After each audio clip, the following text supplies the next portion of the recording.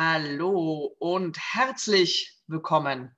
Retour und gleichzeitig herzlich willkommen neu zur Salesperation Time. So, neu auf Feminist Economy, alt, weil ein wöchentliches Format auf einer neuen Seite mit alten Beteiligten, also mir, Barbara Lampel, und einem Thema Sales und das Mindset. Ich könnte jetzt behaupten, ihr werdet mir nicht Tage, Wochen, Monate, jahrelang in den Ohren gelegen, dass ich dazu noch mehr als sonst Stellung beziehe. Hier sind sie. Alles rund ums Thema Sales Mindset. Nicht alles zugegebenermaßen und auch nicht alles in Folge 1. Aber wir fangen mal damit an, uns durch den Mythos Mindset, insbesondere Sales Mindset, durchzuarbeiten und auch das, wo es relevant ist und warum es eben doch wichtig ist, aber auch warum ich bisher immer auch so ein bisschen Abstand von dem Thema bekommen habe. Also, ich empfehle zu Salesperation grundsätzlich eine Tasse Kaffee, Tee oder, wenn ihr sie später irgendwann nachguckt, vielleicht auch andere Getränke, ganz wie es euch beliebt. Sales Mindset. In den letzten Jahren, fangen wir ein Stückchen vorne an, ist, wenn ein Thema durch alle Kanäle gepustet worden ist, dann ist es das Mindset. Das ging und geht so weit, dass folgender Spruch durch die Gegend geistert: Mindset matters most. Ihr merkt schon an meinem Tonfall, was ich davon halte. Nix. Denn kleiner Einblick in mein Leben. Da so rechts über mir ist eine Terrassentür. Diese Terrassentür klemmt. Ich bin mindsetmäßig voll motiviert, die Terrassentür zu entklemmen. Leider fehlt mir völlig nicht nur die handwerklichen Skills, mir fehlt auch noch der reale Werkzeugkasten, denn das ist eine fast 3 Meter hohe Tür, dass ich da überhaupt rankomme und irgendwas davon tun kann. Bei diesen sehr praktischen, eher handwerklichen Beispielen kommen wir auf die Idee, dass mit dem Mindset alleine ich wohl kein Auto oder keine Terrassentür reparieren kann. In dem Moment, wo es in die Dienstleistungswelt geht, Marketing, Sales, Geld, alles andere, scheint es auf einmal eine wahnhaftige Vorstellung zu geben von, da komme ich dann mit Mindset alleine aus. Aber so sehe ich mit Mindset alleine nun mal kein Auto und keine Terrassentür reparieren kann. So wenig kann ich das in anderen Fachbereichen auch. Deswegen ist die Aussage Mindset matters most einfach ganz grundsätzlich mal in die Tonne zu treten. Und für euch auch ist es aus so einem harten Dirty Sales Trick, den ihr euch ganz gerne selbst im Zweifelsfall erzählt, als Ausrede für euch selbst und für andere, ein ziemlicher Schwachsinn. Denn ohne ein bestimmtes Fähigkeitenkonzept, ohne die passenden Werkzeuge, gilt auch, wenn es um mentale, kognitive Vorgänge geht, und Vertrieb ist ziemlich viel labern, wenn der Tag lang ist, oder komische Posts auf Facebook machen, die ja angeblich mit Mindset alleine funktionieren würden. Genau das, es funktioniert nicht. Also, deswegen, was steckt wirklich dahinter? Es ist deswegen erstmal, was dahinter steckt, ist, der Hype aus dem Thema Mindset muss zum bestimmten Punkt raus. Denn ansonsten kommen wir nicht an den Kern dessen, dass Mindset natürlich eine entscheidende und wichtige Komponente ist, aber es ist nicht die entscheidende Komponente und es wird viel zu gerne von allen Beteiligten als ganz schlechte Ausrede benutzt. Also Mindset matters most, surely not. Sicherlich nicht. Und wenn ihr es auch mal versuchen würdet, damit den ganzen Tag durchs Leben zu kommen, also mein Kaffee kocht sich damit schon auch nicht und meine Steuererklärung wird sich damit auch übrigens nicht machen lassen. Also deswegen, was steckt hinter diesem Mindset und was steckt hinter einem bestimmten Sales-Mindset?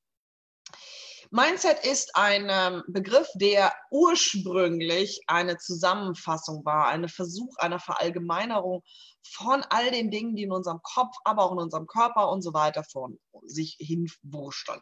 Also ein Konglomerat am Begriff. In den letzten quasi 20 Jahren ist es immer mehr in die Selbsthilfe, in immer mehr die Coaching-Richtung und raus auch aus einem wissenschaftlichen Diskurs genommen. Deswegen jeder, der mal an eine Uni mit Psychologie und im Zweifelsfall einen verhaltenspsychologischen Schwerpunkt gesehen hat, wir rollen ziemlich die Augen bei Mindset, denn an der Stelle ist es ziemlich, wie das immer so ist, wenn es so aus der Forschung in die Praxis übergeht, eine massive Vereinfachung.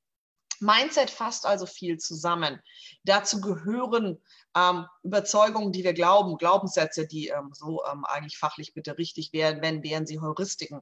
Dazu zählen aber auch gelernte Verhaltensweisen, aber auch die Stories, die wir uns im Kopf selber erzählen, unser Stressmanagement. Also ihr seht, Mindset ist ein extrem breiter Begriff. Und Sales Mindset hat nun eine sehr besondere Komponente, denn ich kenne selten Leute, die sagen, oh yeah, Vertrieb ist mega. Also beim Marketing, wenn wir einen Marketingbegriff benutzen, geht es noch ein bisschen besser. Wenn ich Vermarktung benutze, fängt es langsam an zu brechen. Wenn ich dann Vertrieb oder Sales in den Mund nehme, könnte man denken, ich rede über ganz, ganz dreckige Dinge. Ich weiß nicht so genau, was die sein sollen, aber es ist eine hohe Ablehnungshaltung. Und deswegen sind wir bei einem Thema, das Sales Mindset natürlich eine hohe Relevanz hat. Was steckt dahinter? An der Stelle muss man sich der Realität stellen, dass wir alle, und da kommen wir zurück zu den Fähigkeiten, im Normalfall nicht mit einem Fähigkeiten-Set ausgestattet sind, dass wir wissen, wie Vertrieb funktioniert. Wenn wir also, es gibt dazu zum Beispiel im Curriculum meiner Universität Marketingvorlesungen, jede Menge, aber es gibt keine wirkliche Vertriebsvorlesung. Es gibt gar keinen Studiengang dazu. Das ist irgendwie in dieser Wahrnehmung so eine Abfallaufgabe, außer dass natürlich ohne Sales kein Unternehmen überleben kann, die man auch nicht, und jetzt wird es auch nicht irgendwie hübsch designen kann unbedingt, ja, also weil der Sales ist irgendwie immer nur so, wird so als ausführendes Organ wahrgenommen. Und deswegen ist es sehr früh und sehr frühzeitig ist der Vertrieb irgendwie sowas, da muss man irgendwie so gar nichts können, außer vor sich hinlabern. Und außerdem, ja, also wenn unser Produkt ist super. Und wenn alle anderen im Marketing grundsätzlich alle einen guten Job machen, dann ist der Vertrieb, nimmt ja quasi nur noch den Telefonhörer an die Hand oder schreibt die Mail und dann ist der Deal da. Die Realität sieht ganz anders aus. In der Realität muss man sich auch, und da kurzer Realitätscheck, wer sich mal überlegt hat, einen echten, guten Vertriebler einzukaufen, fallen die meisten hinten runter, dass das quasi das Teuerste ist, was man einkaufen kann. Gefolgt. Ja, in der performen so ziemlich alle anderen aus. Insbesondere dann auch noch, wenn wir Sales-Ansätze fahren, die auf einer fachlichen Komponente sind, die auf einer menschlichen Komponente sind und nicht nur ein hard-pushy Sales. Ihr seht also grundsätzlich in der Wahrnehmung ist Vertrieb und Sales eben das, was sehr gebasht wird. Also kein großes Wunder, dass wenn wir in unseren eigenen Tätigkeiten, egal ob als Solo-Selbstständige oder als Chef oder Chefin einer ganzen Company und am Ende des Tages ist der Geschäftsführer immer auch für den Sales mitverantwortlich, in eigene Probleme hineinrennen, wenn uns von außen gespiegelt wird. Dafür muss man entweder gar nichts können. Das gar nichts können sorgt dafür, dass es nicht legitim erscheint, zu sagen, ich habe keine Ahnung davon und muss mich fortbilden. Auf der anderen Seite eben auch dieses, man ist quasi der geborene Verkäufer oder wenn man es auch nicht dafür geboren ist, kann man es auch nicht lernen. Übrigens kann man Sales sehr gut lernen und auch an seinem Sales-Mindset kann man sehr viel arbeiten. Das heißt, all diese Dinge stehen schon mal gegen den guten Vertrieb. So, und dann kommt noch eine weitere Komponente hinzu. Und das ist dieses Sales-Mindset an der Stelle, dass ich natürlich jetzt proaktiv auf andere Menschen zugehen muss. Ich muss überzeugt sein von meinem Produkt. Ich muss meine Produktfeatures und all das, meine ganzen Dienstleistungen alle kennen. Und das ist nicht so ganz leicht. Das heißt, ein grundsätzlicher Sales-Ansatz unterscheidet sich hier schon und dann kommt Mindset ins Spiel. Ob ich mich für einen Ansatz entscheide, quasi einfach nur von mich hinzulabern, oder ob ich wirklich fachliche Expertise für meine Dienstleistungen und Produkte habe. Und dann muss ich eben halt, wenn mir auf der anderen Seite ständig erzählt wird, naja, ich muss ja eigentlich nichts können und dann renne ich in die erste große Hürde hinein. Die nächste große Hürde ist, dass mir quasi, wenn ich mich ans Thema Sales bewege, keiner erklärt hat, dass die zwei wichtigsten Dinge im Sales Empathie und Resilienz sind. Empathie deswegen, ich muss mich ja auf mein Gegenüber einlassen. Ich kaufe nicht mein eigenes Produkt. Ihr kauft unsere Produkte. Das heißt, wenn ich nicht empathisch in eurer Welt funktionieren kann, in eurer Sprache sprechen kann und auf euch empathisch zugehen kann, dann gibt es keine. Das heißt, ich muss mich sehr auf die anderen einlassen. Und wir wissen, wie sehr das eine Herausforderung grundsätzlich sein kann, fachlicher Natur, aber auch mindsetmäßig, insbesondere wenn ich vielleicht dem erlegen bin, dass Unternehmertum Selbstverwirklichung ist. Weil dann muss ich jetzt sehr einen harten Schalter umlegen, in der Welt meines Kunden zu sprechen. Und das ist eben immer, ihr merkt schon, Sales Mindset hat immer eine fachliche Komponente und immer diese eigene Story, die ich mir im Kopf erzähle. Was steckt weiter dahinter? Das, was einem eben halt auch keiner sagt, der Resilienzfaktor. Denn am Ende des Tages, und ich glaube, ich kann mich zu einem sehr guten Salesmenschen zählen, mit auch sehr, sehr hohen Abschluss- und Conversion Quotes, das heißt, von wie vielen Leuten ich wirklich spreche, die nachher später auch zum Kunden werden. Am Ende des Tages werde ich trotzdem jeden Tag mehr Neins bekommen als Ja's bekommen. Und wenn ich damit nicht leben kann, oder die Ablehnung meines Angebotes, dass jemand meine Dienstleistung oder mein Produkt nicht braucht, persönlich nehme, dann ist Sales eine der größten Herausforderungen und das größte Resilienztraining, was man sich so anbieten kann. Denn ich muss damit klarkommen, dass erstens braucht nicht jeder mein Produkt. Ich sage zwar wirklich, dass Sales-Training jeder braucht. Es waren auch schon viele Leute im Sales-Training, aber dass ich 80 Millionen Leute im Sales-Training hatte, nein, sicherlich nicht. Das heißt, dieses Training in Resilienz ist das, was auch viele abschreckt. Denn auch da ist ganz klar eine Mindset-Frage dahinter. Denn nehme ich Ablehnung persönlich, sehe ich das als einen eigenen Schlag in meinen Selbstwert, in mein Selbstbewusstsein hinein, anstatt es passt gerade einfach nicht, haben wir ein Problem. Zurück nochmal, ich weiß aber gar nicht, ob meine Fähigkeiten an der Stelle den richtigen Approach gemacht haben. Das heißt, es dreht sich ganz schnell in die falsche Richtung. Und was ich über meinen allerersten Sales-Moment hatte ich schon sehr früh und mein allererstes Sales-Training hatte ich jetzt nun vor, sind es dann 25 Jahren. Wenn man das so früh dann erlebt und sich dann so denkt, so, naja gut, okay, klar, ich meine, ich habe mir damals einfach das nicht sonderlich interessiert, es war ein Nebenjob und war cool, wenn ich die Provision bekommen habe, aber ich war darauf ja nicht angewiesen. Das ist entspannt und da sind wir bei dem anderen Punkt.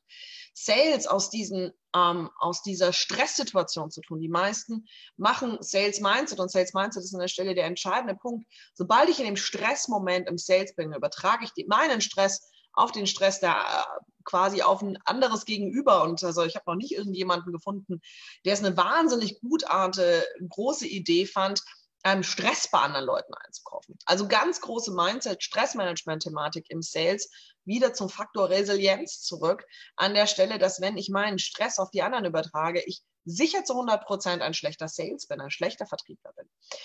Das ist natürlich insbesondere, wenn wir uns in Situationen wie jetzt befinden, in Krisensituationen, wo viele auf ihre Bücher gucken und sagen, deswegen sagen wir immer aus dieser Position des Stresses und dieser Neediness heraus, Sales zu betreiben, geht garantiert nach hinten los. Und da sind wir eben bei Sales Mindset. Wenn ich mich selbst vorher nicht quasi in einen anderen Zustand bekomme, egal ob ich ein Video halte, egal ob ich wirklich mit einem Kunden spreche, wenn ich mein Stresslevel auf den potenziellen Kunden übertrage, kann ich euch eins sicher sein, der wird nicht Kunde werden, denn das wird er nicht einkaufen.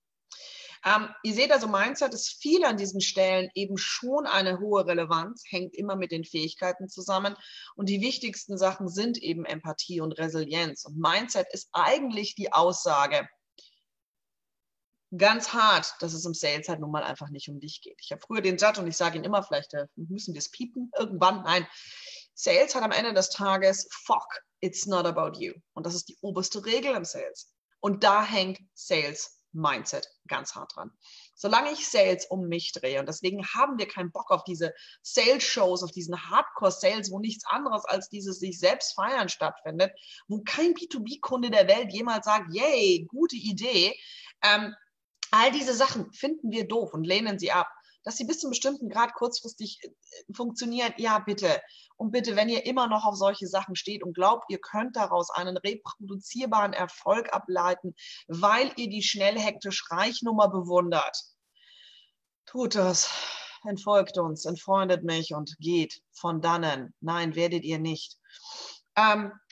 Weil an der Stelle nichts anderes als es ein Schauspiel, ein Theater ist und so wenig wie ich aus einem Theater real Erfolg reproduzieren kann für mein reales unternehmerisches Leben. Es gibt so den wunderbaren Begriff des Innovationstheaters. So ähnlich ist das da auch, es ist Sales-Theater. Und Sales Mindset ist dieser erste Punkt, dieses erste Erkennen von, wer Mindset überbewertet, wer diese ganzen Shows auf der Vertriebs- und Sales-Seite überbewertet, ist quasi verdammt für einen schlechten Sales und wird sich selbst nicht weiterhelfen können. Sales Mindset hat viel mit der Reflexion zu tun, dass ich empathisch auf meine Gegenüber eingehen kann. Und empathisch heißt nicht immer unbedingt, ganz im Gegenteil, nicht sympathisch und harmoniebedürftig.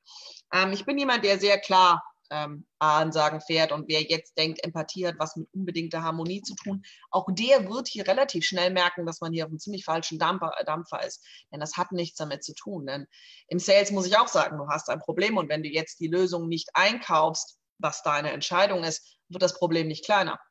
Die Frage ist nur, dass an der Stelle es darum geht, dass mein Gegenüber über das versteht und eine freie Entscheidung treffen kann. Und auch da ist Sales Mindset einfach kampfentscheidend. Gehe ich davon aus, dass mein Gegenüber, ich es quasi dazu zwingen will, unbedingt Ja zu sagen, mache ich nichts anderes als wieder zurück zu dieser Stressübertragung. Deswegen Sales Mindset so wichtig. Aber trotzdem noch zu unserem Anfang nochmal zu diesem Mindset matters most. Nein, denn so wie wir alle kennen, manchmal hilft einfach auch tief durchatmen, ist an der Stelle einfach Mindset nur ein Beispiel. Gibt es einen Tipp, wie man aus dem Druck kommt, der sich da immer mal wieder aufbaut? Ja, am Ende des Tages ist der Tipp ganz simpel. Zurück zum Anfang. Kann meine Dienstleistung und mein Produkt wirklich dem Menschen helfen?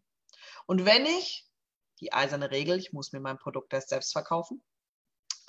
Lesson number 1, Sales Training. Übrigens, Sales Training kommt wieder. Das muss an der Stelle stehen. Und da an diesem Punkt muss ich zurückkommen. An diesem Punkt muss ich zurückkommen von, das Produkt ist gut und ich überlasse meinem Gegenüber die Entscheidung. Und innerlich denkt man manchmal schon, na gut, okay, selber schuld, wenn du dir nicht helfen lassen willst. Das wird der innerliche Prozess, nicht der externe Prozess. Ganz klar, die klassischen Methoden, wie man Stressmanagement betreibt, von Meditation, Selbstreflexion. Deswegen ist es Mindset-Arbeit. Aber am Ende des Tages steht vor Mindset Sales, Stressmanagement. Vielleicht mal den entspannten Kaffee vorher trinken. Diesen ganzen hohen Stresslevel, ich muss jetzt unbedingt einen Kunden zum Kunden machen, einfach mal sein lassen. Denn damit an der Stelle werde ich nicht weiterkommen. Der klassische Tipp ist auch ganz klar zu sehen, wo ist mein Gegenüber? Bin ich überhaupt schon an einem Punkt, dass der potenzielle Kunde werden kann, oder bin ich noch im Beziehungsaufbau? Das einfache Beispiel an der Stelle, egal ob eine Offline- oder eine Online-Netzwerkveranstaltung. Wenn ihr auf eine Netzwerkveranstaltung geht und den Menschen, den ihr zum ersten Mal trefft, unbedingt zum Kunden machen wollt, dann seid ihr zum Scheitern verurteilt. Das ist, wenn ihr beim ersten Kaffee-Date den Heiratsantrag macht.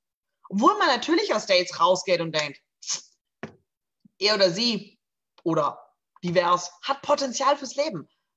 Dennoch wird beim ersten Kaffee-Date nicht unbedingt der richtige Zeitpunkt sein, den Heiratsantrag zu machen. Genau das. Deswegen ist Sales Mindset wichtig, aber unterscheidet sehr klassisch oder sehr stark in verschiedene Aspekte. Sales Mindset hat einen hohen Stressmanagement-Anteil, einen hohen Empathieanteil, denn je mehr ich mich darauf einlasse, anderen zu helfen und in deren Welt zu funktionieren, umso mehr, klassischerweise entspannt es mich übrigens auch selbst. Und auf der anderen Seite eben diesen hohen Resilienzfaktor.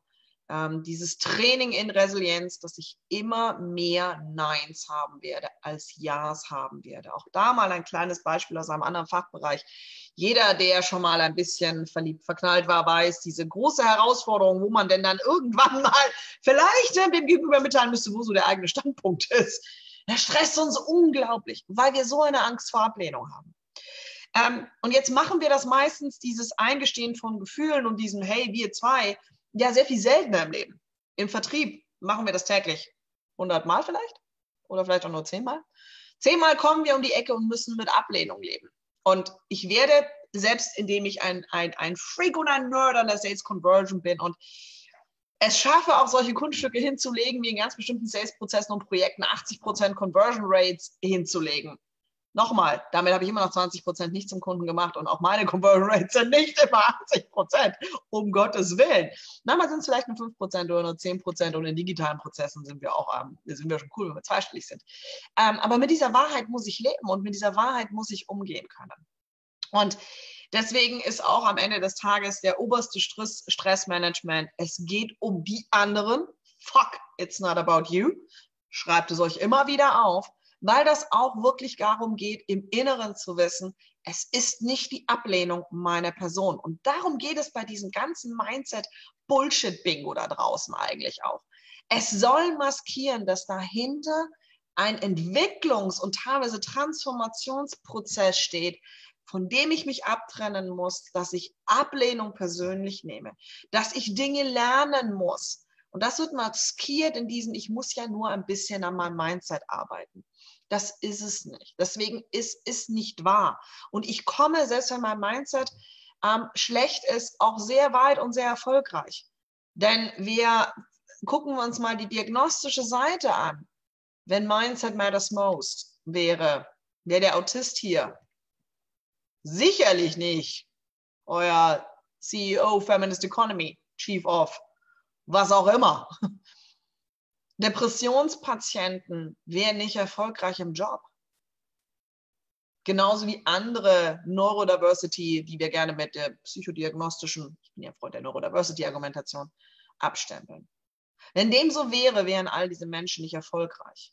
Oder sie wären auch einen Schritt weiter gar nicht irgendwie überhaupt lebensfähig, wenn Mindset matters most. Das ist diese dämliche Argumentation mit eben dem berühmten Beispiel, wenn ich im Rollstuhl sitze, muss ich mich ja nur hochdenken oder was.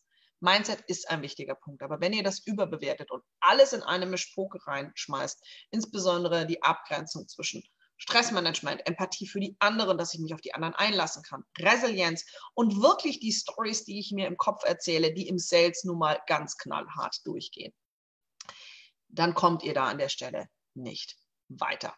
So, also Zusammenfassung von heute und dann gucken wir, ob ihr noch Fragen habt. Was steckt wirklich hinter Sales Mindset? Sales Mindset ist wie alles Mindset eine wichtige Aufgabe und im Sales kommt quasi, das ist eine der größten Herausforderungen, denn ich muss mein Produkt präsentieren und ich will den Kunden, dass der Kunde mich nachher bezahlt. Ich möchte einen Austausch an Leistungen und wenn es um Preis und dass Menschen Geld aufrufen. Sales ist sicherlich eine der größten Schulungen und Herausforderungen, die es mindsetmäßig gibt, aber die es halt nun mal auch im Unternehmertum gibt. Ich habe jeden Tag zig Anfragen und ganz wünschten sich, glaube ich, Leute immer, ich hätte einen magischen Stab. Der magische Stab gibt es auch, nennt sich aktiven Sales und darum kümmern, empathisch und mit eigener Resilienz auf Menschen zuzugehen. Aber was steckt wirklich dahinter? Es ist genau das. Es ist nur ein Teil einer Kalkulation. Mindset ist wichtig, doesn't matter most. Und es hat sehr viele verschiedene Aspekte, die wir in den weiteren Folgen uns auch noch in Einzelnen angucken können. Der wichtigste Teil davon, und deswegen habe ich das im Sales-Training nicht Sales Mindset genannt, gut, jetzt nennen wir es unglaublich, ich muss nochmal angucken, sondern Sales Selbstvertrauen. Denn Sales Selbstvertrauen ist der wichtigste Teil an der Stelle. Wenn ich die besten Fähigkeiten habe, aber ständig in ein Loch hineinfalle, dass ich meine Fähigkeiten nicht zum Einsatz bringen kann, dann funktioniert das nicht. Auf der anderen Seite ist die Voraussetzung, ich habe diese Fähigkeiten, denn nur beides zusammen funktioniert. Pures Empowerment hat noch nie funktioniert. Ich muss enablen und enablen hat immer eine fachliche Komponente zurück zu meiner Terrassentür. Denn die werde ich nicht entklemmen. Mit meiner extrem hohen und geschulten Mindset wird sie weiterhin klemmen, weil ich leider nicht über das Skillset verfüge, das dumme Ding zu reparieren. Und das gilt in Dienstleistungsbereichen auch. Fallt nicht auf diese Ansagen rein. Das Mindset alleine notwendig ist, genauso wie das Sales irgendwie nicht ein Skillset ist. Es ist keine Kunstform. Es ist nur Handwerk. Aber wie das ist auch mit Handwerk, muss ich es lernen. Und es ist die oberste unternehmerische Pflicht, sich um seinen Sales zu kümmern. Wenn ihr gerade auf eure Unternehmen anguckt und nicht denkt, die laufen gut, dann ist die oberste unternehmerische Pflicht, Sales zu betreiben, aktiven Sales zu betreiben. Sich um die Dinge zu kümmern, die Empathie abdecken, Stichwort Zielavatare, die Stressmanagement abdecken, perfekte Angebote zum Beispiel vorzubereiten und die Resilienz zu trainieren. Meistens findet das dann, wenn ich den Preis stattfinde. An der Stelle ist das die entscheidende Wand. Noch eine Frage, wie weit ist Voreinbarung in diesem Zusammenhang zulässig? Ist das sauber Manipulation? Das ist die falsche Frage an der Stelle. Wer Einwandbehandlungen aktiv die ganze Zeit hat einen schlechten Sales-Prozess gemacht und im Zweifelsfall eine Hard-Sell-Technik hergenommen. Alle, die bei mir im Sales-Training mal wissen, ganz genau, irgendwann gibt es keine Einwandbehandlung mehr. Kunde sagt ja oder nein, weil wir an der Stelle Sachen auch vorantizipieren. Einwandbehandlung ist eine Frage des Sales-Prozesses. Es gibt nämlich einen Unterschied zwischen Einwandbehandlung und eine Diskussion darüber, was für den Kunden das optimale Angebot ist. Eine Einwandbehandlung deutet immer auf einen schlechten Sales-Prozess hin, also fachliche Komponenten. Dann habe ich Einwandbehandlungen. Also wer Einwandbehandlungen hat, kann sicher sein, sein Sales-Prozess ist nicht gut genug. Wie gesagt, ist eine reine Skills-Frage, weniger alles andere. Das hat mit Manipulation oder sonst irgendwas gar nichts zu tun, sondern es hat was, sauber wird sich auf den Sales-Prozess beziehen. Also Einwandbehandlung hat immer was mit dem Sales-Prozess zu tun. Das sieht man immer dann, wenn man zum Beispiel Kunden hat, die man irgendwie mal akquiriert hat und dann muss man Preiserhöhungen oder sonst irgendwas fahren, dann fangen die auf einmal an, lustig zu diskutieren. Ja, weil sie halt damals eigentlich schon aus unerfindlichen Gründen quasi Kunde geworden sind. Und dann habe ich quasi mit dem Bestandskunden Einwandbehandlungen. Aber ansonsten ist die Einwandbehandlung ein sicheres Zeichen. Also wenn ihr Preisdiskussionen führt, solche Geschichten ist immer und alles, was in diesem, oder der Kunde wird nicht Kunde und wehrt sich, dann liegt es am Sales-Prozess. Eventuell an dem, dass ihr euch selber eine Story im Kopf erzählt, dass ihr den Sales-Prozess, den ihr eventuell gelernt habt, brecht. Aber Einwandbehandlungen ist, ich habe früher mal gesagt, Sales aus den 80ern, aber das gar nicht wahr. Das sind Sales-Techniker aus den 60ern und 70ern. Also wenn sich die Welt bisher nicht weitergedreht hätte, wäre es ein bisschen interessant in dem Feld. Wird, wenn auch nicht immer unbedingt an den Unis, es wird extrem viel geforscht. Und wir sind heute schon 22.000 Schritte weiter als Hardcore-Sales-Techniken. Und hier ist nochmal das Sheet für die Einwandbehandlung. Also totaler Schmarrn. Also Einwandbehandlungen sind immer ein Zeichen für einen nicht sauberen Sales-Prozess. Oder wenn man das eben mit Bestandskunden hat, der Hinweis darauf, dass die eben mal irgendwie Kunde geworden sind, ohne wirklich zu verstanden zu haben, was wir da so tun oder nicht tun. So, ich nehme noch einen Schluck.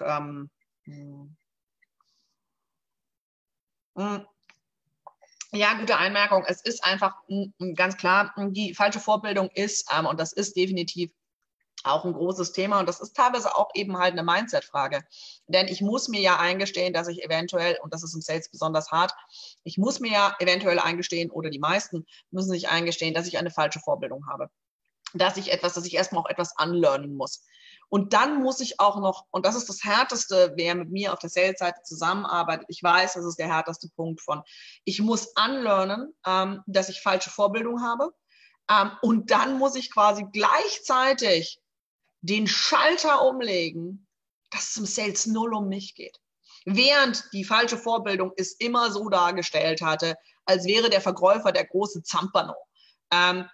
Die besten Verkäufer sind das genau nicht. Ja, wir können Rampensäule sein, wir können extrovertiert sein, aber die besten Verkäufer haben eine entscheidende Fähigkeit und das ist ohne Schlussfolgerung, ohne Judgment, aus echter Neugierde und Begeisterung am Menschen zuhören. Der große Zampano labert die ganze Zeit. Echte, gute Sales haben Interesse, Neugierde am Zuhören bei anderen Menschen. Das sind die erfolgreichsten Sales. Die nennt man Rainmaker. Wir können es regnen lassen. Das ist aber kein Tanz, den wir aufhören, sondern wir hören zu. Wir wissen, wann es richtig ist und wir können Inputs liefern. Das funktioniert. Aber an dem Punkt muss ich im Zweifelsfall, und jeder, der mit mir mal schon eventuell ansatzweise auch nur zusammenarbeitet, weiß, wie hart das ist, im gleichen Moment den Teil gehen zu lassen und diesen anderen bewussten Move anzugehen. Es dreht sich nur um den Kunden. Und mein Erfolg ist ein Effekt darauf, dass ich mich voll auf den Kunden eingelassen habe. Das ist Mindset-Arbeit. Ganz klar. So, in diesem Sinne, das war unsere erste Folge Salespiration, Sales Mindset. Ich hoffe, wie immer, ihr fandet sie hilfreich, ihr konntet was für euch mitnehmen. Ihr könnt die ganze Folge auf Facebook auf Feminist Economy, genauso wie auf unserem YouTube-Kanal in ganz Entspanntheit nochmal nachgucken. Wenn ihr weitere Fragen habt, immer her gerne her damit. Wie immer, wenn ihr denkt, es wäre für jemanden hilfreich, share the love. In eigener Sache, wenn ihr noch kein Einhorn seid, hopp, hopp, denn wir haben eine Webinarreihe in den Einhörnern gestartet, kann ich definitiv nur empfehlen. Die finden immer dienstags 18:15 Uhr statt und das Ganze auch noch in 2 Stufen, Einsteiger und Fortgeschrittene. Wir fangen mit den Einsteigern oder der Grundlage, besser gesagt, den Basics, heute Dienstag, den 9. Juni an. Und gehen dann die nächste Woche dann eben eine Stufe höher. Ein bisschen auch aus dieser Welt quasi Solopreneure, Anfang und Mittelstand. Aber selbst mit 20 Mitarbeitern kann man auch noch bei manchen Sachen am Anfang stehen. Also deswegen in diesem Sinne, ich hoffe, euch gefällt das Format, an dem man Stelle Sales Mindset. Das war Folge Nummer 1. Es kommen noch weitere Folgen. Ihr habt mich und auch mein Teufel, der, ich glaube, kein Prada trägt, aber dafür ganz gerne mal eine nerdy Brille, sitzt mir im Nacken für Sales Mindset. In dem Sinne, ich wünsche euch eine wunderbare und erfolgreiche Woche. Eventuell habt ihr eine kurze Woche und ein langes Wochenende oder wie auch immer. Ihr wisst, make your sales great again. Und zwar über Wert. Über Wert, Empathie und Resilienz. Dann funktioniert so ziemlich alles im Sales. Und der einfachste und dirtiest Sales-Trick ever: pure Begeisterung für eure Dienstleistung und echtes Interesse am Gegenüber und gut zuhören. Dann ist der Drops quasi schon fast gelutscht. In dem Sinne, ich wünsche euch eine erfolgreiche Woche. Tschö.